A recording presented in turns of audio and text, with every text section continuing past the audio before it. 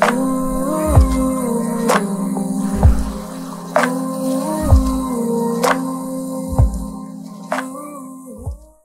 you guys, welcome back. Okay, I've been gone a while, so let's do a quick catch up. I got married, photo for proof, it finally did happen. I'm 30 now, so sitting on the floor to film is a little bit more painful now with these 3-decade-old knee ligaments. And of course, most importantly, Sven is still doing amazing. Such a handsome boy. More of a mustache than probably when you last saw him, but doing so good.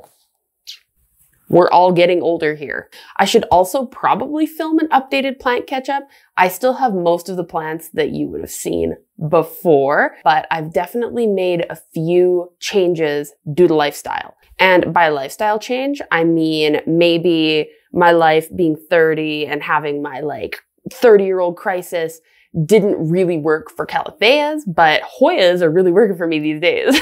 I've also got an obsession these days with trying to grow things on walls. Don't judge me for this. Remember, I'm 30 and I'm delicate, so I'm trying something new. I might regret it, but I just need to know. The aesthetics of it are too good. I can't resist. It looks so cool, so I have to do it. Don't drag me for it. But lots of plants going on the walls. So that is the quick and dirty wrap up of 2022 for me.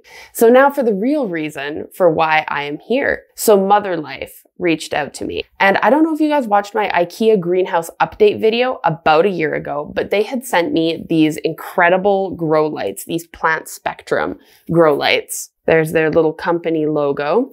But these grow lights have been incredible. They are so beautiful. They're such incredible quality. My plants love it, and they have the perfect color spectrum. So I talked about that in the video. They're definitely more of a like luxury plant light, but this company is so worth it. They design their products to last a lifetime. So all of their materials are super high quality. They've got different replaceable parts. They've got great warranties, and my grow lights run every single day, all day long, and they have been for the last year. They're still doing amazing. I'm noticing no change in their color, in the amount of light that they're producing. They still look amazing, blend in to the home so nicely, and my plants love it. The Hoyas, I've kind of rearranged the cabinets. One of them I turned into like a full Hoya cabinet, and I swear something in there is always blooming.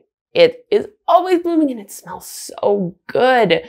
Plus they're so forgiving. If I forget to water them, they still love me. So when Mother reached out to me recently to talk about one of their other products, Forest, I was super, super excited to have an opportunity to work with them again. And this Forest is so aesthetically pleasing and it has so many cool uses. I can't wait to dive into it with you guys. But I was so excited to work with Mother to showcase their Forest product. So I'll show you guys a photo here from Mother's website, how they have Forest shown. I'll show you how I have mine currently set up at the end of the video, but I just wanted to talk about some of the parts of it and how cool it is. So I have one of the little pieces of it here with me. So you can see it's got 4 little notches for where you can actually put the plant pots. So that means it's really customizable. You can put the plants wherever you want. On whatever side. So if you have to shove it up in a corner or you only want it on 2 sides or whatever circumstance you might need, you can put the pots wherever you want. You can also add more pods. So on their website, they've got a few different options for how many pods come with your actual Forest unit, like the main tree trunk, this part. And so you can also add more. You can make this as dense as you want. So you can either really keep it sparse, clean, you know, like it depends on whatever look you're going for. But you can really fill this thing out if you want. And that is really cool because of some of the cool little things you can do with this. So each one of the plant pots sits on this little brass pearl. I'll show you a photo. It's really cute. Of course, once you have the plant on it, it's hidden, but it means that whatever plant you sit on there, it's not going to knock off. So you can come up and kind of whack this thing. Plants aren't just going to fall off of this. They are secure. Plus the way that these pots are built almost makes like a little water reservoir at the bottom, if that's how you like to deal with your plants. I personally still keep mine inside of their own pot but there's definitely some cool wicking things you could do with this. The whole device was pretty easy to install. I would say that you definitely need a buddy. So I totally needed Andre to help me sort this out, especially for the tall stuff. Like, you build this right to the ceilings. So having somebody who can help you level it, where you have like someone holding it at the bottom while the other person's twisting, would totally be helpful. I think it would have been way more difficult to do on my own. The other nice thing is that you can hear that the materials that this is made of are so high quality. That's where Mother wins in every other grow light product that I've tried. Mother has these incredibly high quality builds. And like it says on their website, it's meant to last a lifetime. So I have full confidence that where this is right now, if I wanted to take it down and move it, or if we were moving homes or whatever, I could rebuild this thing over and over and over again and not have it lose any quality. So the other awesome thing about Mother is that they have put so much thought into their products. I love it and appreciate it so much. They even have full breakdowns, so you can see when you get their box, they have a little barcode scanner. They've also got the website link, but you can go using the QR code. And so I'll show you what this looks like. It actually shows step by step of how to build it out with all the pieces. And even better, not only does the box kind of show this, but so does each component. So every little piece that comes inside of this box has its own little scanner, so you can go to that specific items, how to install step by step. This was such a smart idea and it helped so much. And then it was awesome too, because the little pieces where I'm like, what the heck is this T connector? Like after I built the whole thing, I still had this, so I wasn't sure. And just looking at the instructions, I was like, oh. Okay, so here's the other really cool thing about this. While it comes with all these pots and we've got a lot of grow lights on there. I think that they always give you like 3 or whatever that don't have grow lights for the bottoms, but everything up the tier, all the pots have lights underneath so that you've got grow lights right above, you know? But on their website, you can actually buy a couple different neat things. One of them is plant collars. So I placed an order for that. Once they arrive and I get to try those out, I'll show you that. But I grow a lot of things hydroponically. It's just the fastest way to get a whole new plant. I can cut this plant back, stick all of it into a plant collar, and it'll be like a whole new plant instantly before it's even rooted. So I'm really, really excited to try those plant collars. And the second thing that I think is so cool, and I want to do this, I am so not a chef, so I just don't grow a lot of edible plants. It hasn't been my thing yet, but I am not like a big cooker either. But now that I'm 30, I'm kind of growing into it. Like, I think it just took me 3 full decades to mature into cooking. Okay, 3 decades and buying an air fryer. Now I'm into cooking. So I'm excited about this idea, but it's substrateless.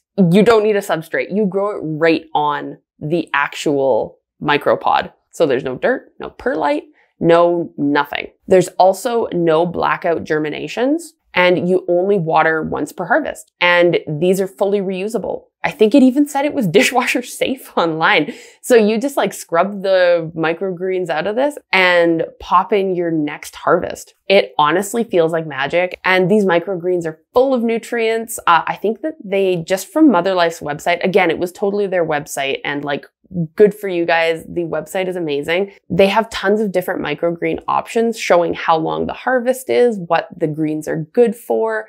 It got me so excited that I just had to toss an order in. So I'm going to give that a try once it arrives. The plant collars too. I can do an update video on that. But in the meantime, I have it housing mostly Hoyas. So right now I've got it in my office. And if I start to like this microgreens idea, I might transition it down to the kitchen area. But I didn't put this in my living room because if you've seen my previous videos, I'm really, really very particular about light color. And this is 3,700 kelvins. So it's more cool than the brightest white I would go. I cannot bring myself to go further than a 3,000 Kelvin bulb in my living space. And even then, in the evenings, I'm dimming that thing right down to almost nothing. I just like to live like in a dark, cozy space. Plant rooms are different, they're bright, and my office, of course, is brighter, but I knew that in the evenings, as I'm starting to dim all the lights, I didn't know if that would quite suit the living room. So even though I had the perfect space for it in the living room, the light tone would not have worked with how dim I keep my lights. You guys, I'm not kidding about these knees. Ow, it hurts so bad. Oh, so old. Okay, they're straight. I'm not gonna bend them again. So I think that about covers what these forests are all about. I think they're so cool as people are adding more and more plants to their home. This is such a beautiful way to do it. It's the aesthetics for me. Okay, so I think that about wraps it all up. I will show you my forest and how I have it currently built. Like I said, nobody at me down there for me trying to grow plants on the walls, okay? I want it so bad. And this one is new, so it looks a little sparse on the wall. It's my Cebu Blue. But I have some cool inspiration thanks to one of Hilton Carter's books. So I have the idea. I know where it's going. I guess you can let me be the tester. I'll let you guys know if this is a success or a failure. As long as it doesn't like root into my wall, I think it'll all be fine. Okay, to the forest. Okay, I'm filming on the zoomed out setting so you can actually see this because I can't back up that far to like get the whole thing in the shot. But here is seeing the entire thing in its spot, including my plant that I'm trying to grow on the wall. Like I said, don't call me out. I'm trying something. Okay, so there you can see it's all by tension off of the ceiling. So the actual forest goes, oh, I took a plant out. That's my bad. I forgot I moved him earlier today. But actually, this is a great way to show you what these pots look like. I'll show you in a second, but the tension rod, so it goes all the way down to the ground, and you can like loop the actual power cord kind of back and forth, like you can track the cords through here. I think you can see. So that they're hidden and tucked away. And yeah, it just keeps it really clean. So if this were even butted up tighter, like you'd barely even be able to see a cord coming off of this. I'm hoping that this just flowers up like crazy so that I have a really nice smelling office space. And in the background there, that's my Cebu Blue that I'm trying to grow up the wall. I saw in Hilton Carter, one of his books, someone had done it, and I just want mine to be really lush and full. And it's grown a whole bunch in the last year, so within a year, it'll be nice. But it's looking a little sad and dingly right now. But I'm not worried about it. It'll be full and beautiful soon. Time flies with plants. You feel like they are just little babies, and then all of a sudden they're huge. So, okay, back to this forest. So you can see that each pot has a light underneath of it. So this is that 3700 Kelvin. So it's just a little bit cool. It's not really cool. Like it's not like your standard cool toned or like pink toned or like they're a true house tone. In most people's homes, this would go full, it would blend in perfectly. It's just if you were to see how dim I keep my lights, that is where the problem lies. So here is that little bronze pearl to keep the actual pots on. So you can see the pot has this little bump in the bottom, sits right on there, and then it's nice and sturdy. The plant is not going anywhere. Because of that pearl, like I mentioned, that means that there's almost like a little reservoir down here. If you keep your plants in their own nursery pots, you could probably even work out some kind of like a DIY self-watering wicking system. So this is my favorite pot brand for nursery pots, the Elho pots. But this is the size, Elho in, I think an 11, yeah, 11 centimeter, 4.3 inch fits the best in here. I tried a 5-inch and it was just a little bit too big. It's not the worst. I'll show you. Here's an example of what the 5-inch pot looks like in there. It sits out just a little bit, but depends on, they're both matte black, so it's not like wild or anything how it looks. But all of these are sitting in here apart from the Silver Hero up there in the little 4.3-inch pots, and they look really nice. You can't like see that they're not planted directly in there. So my current setup is all Hoyas. Reason being is that I just want to get as many Hoyas under the mother grow lights as possible.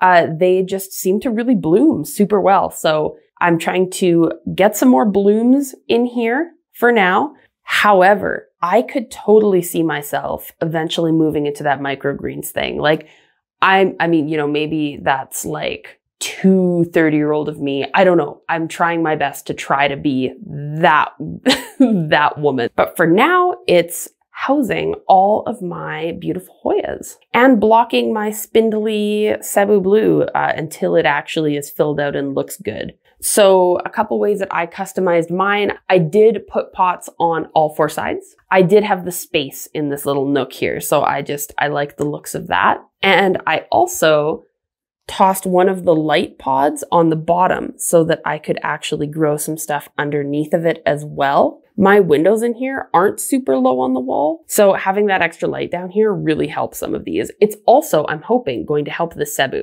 because the windows here and the angle for that is not amazing. So I'm hoping that the grow lights shining on the Cebu leaves will also help it get that little extra boost. I just want this whole thing to be totally full of Cebu blue, just growing up. I've even seen somebody linked me on Reddit, Julian's video where he even grows plants like across the ceiling. I'm sure that the damage is not great, but at the same time, like, I just want it so bad. It would look so nice. That sounds like future me's something to worry about, you know?